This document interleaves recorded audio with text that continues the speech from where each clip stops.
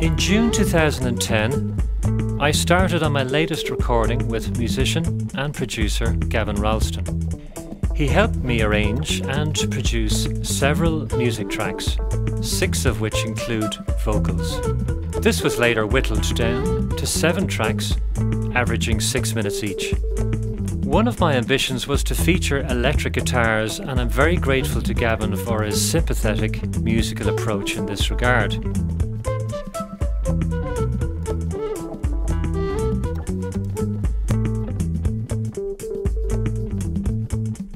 Éalú, Foreign Links, is the title of this recording. Éalú means escape or evasion, elopement, passage of time, of tide. As each of these meanings has significance for me and my continued journey through life, Éalú seemed an appropriate title for the album.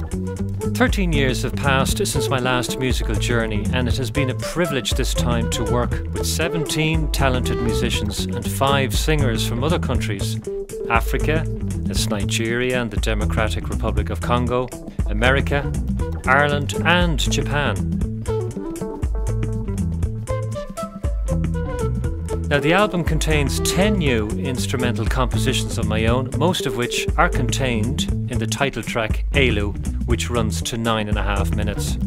It is also my privilege to feature 4 new compositions by other musicians, 2 from Alan Griffin, 1 from Roger Doyle, and the last by an unknown Spanish composer. Also included are 2 songs and 5 works from the Irish tradition.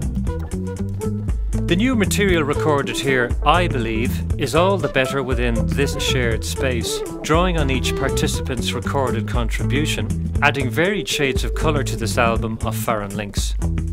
A difference between this album and other recordings of mine is that I do not play any high whistles.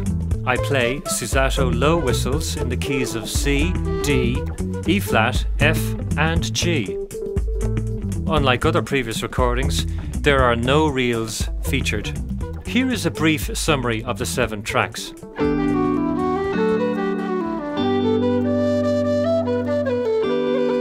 The Minded set commences with a jig I composed for my partner's daughters Yvonne and Alyssa a few years ago. It is followed by the well-known Old Favourite, a majestic jig and a favourite of mine which allows for some playful arrangement.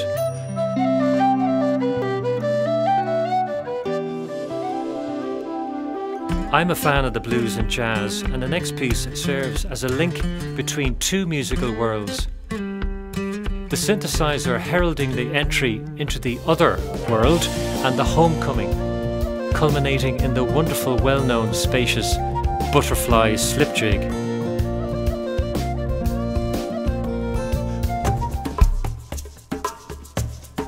Universal Sun is a children's song I co-wrote with my partner, emphasising the power of the sun's heat, a metaphor for love, without which all living things could not survive or grow.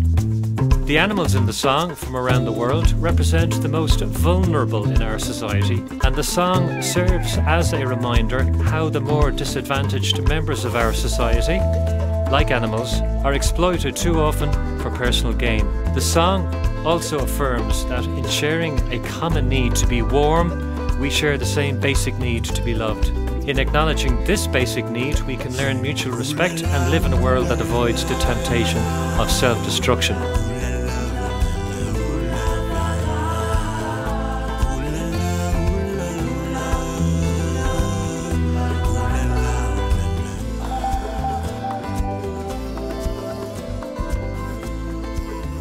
The title track Éalú is primarily an instrumental that includes keening to portray a mixture of sadness and happiness.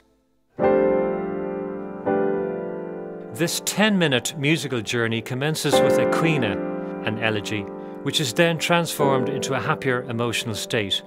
The elegy features twice, first performed by a male voice and then by a female. The absence of lyrics and specific context allows the listener to participate in his or her own journey and to interpret for himself or herself the shifting emotions that are portrayed by the varied melodies which make up this track. Put another way, fasten your safety belt and experience the journey. The participation of singer Kokia in Tokyo, with me in Ireland, affords the track a wider international dimension.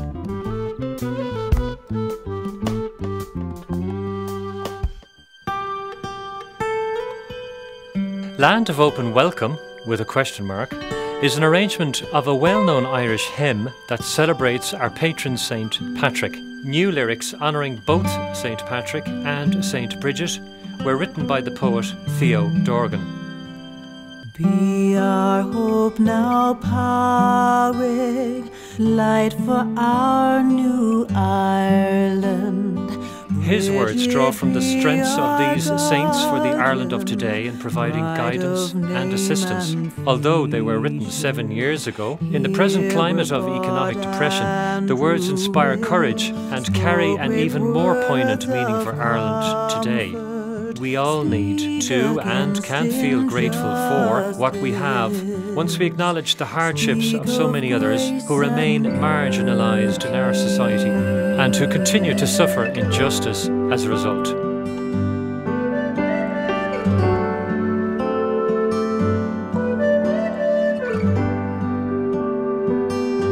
I'm delighted that the African-American actress and singer Vanessa Williams agreed to take time out from her busy filming schedule to sing on this track. The concluding march, The Minstrel Boy, is an Irish patriotic song written by Thomas Moore, who set it to melody of the Maureen, an old Irish air. Here it appears in instrumental form.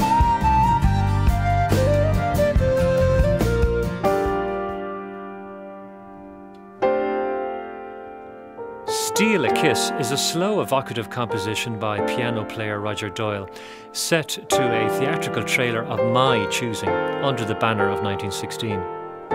Roger represents a piano player in a Dublin hotel overlooking the General Post Office on Easter Monday 1916. The GPO subsequently became the symbol of Irish resistance in the 1916 rebellion against British occupation. While playing the piano in the hotel lobby, he is taken by the beauty of a female close by and contemplates amorous advances towards her.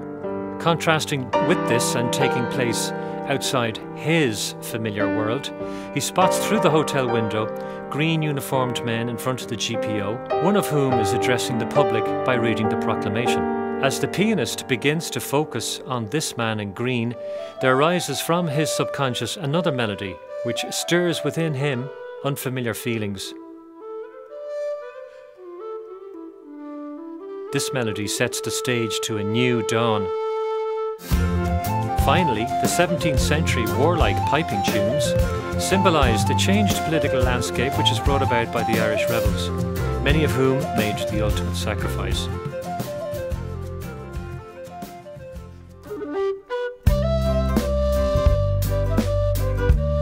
The next track is a foxtrot from the Guadalajara region of Spain. I first heard it played by Galician musician Carlos Becerro, a member of the Spanish band La Musgaña, whose music awakened in me an interest in my Spanish roots in 1995, when I first heard them in the Azores. Carlos learned this foxtrot from Toribio del Olmo, a dulzaina player who appears to be the guardian of this melody.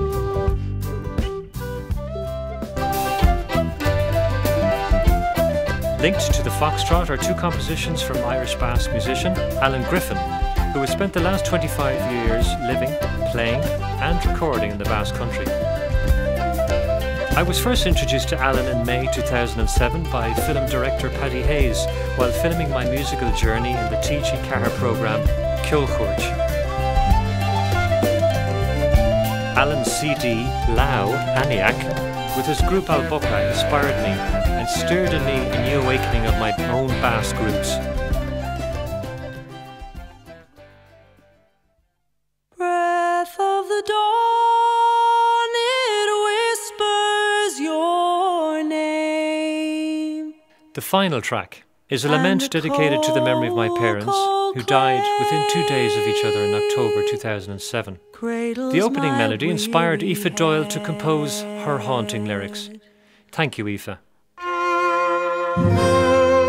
The lament bears the title of my father's own family blessing, which he gave as he parted company. Slán agus Branach means goodbye and Branach, a pun on the Irish farewell Slán agus Beannacht, or goodbye and a blessing. The track is in 4 parts and deals with my parents' lives in reverse order. 1. A call from the grave. 2. Their funerals. 3. Their lives. And 4. Their first breath of life.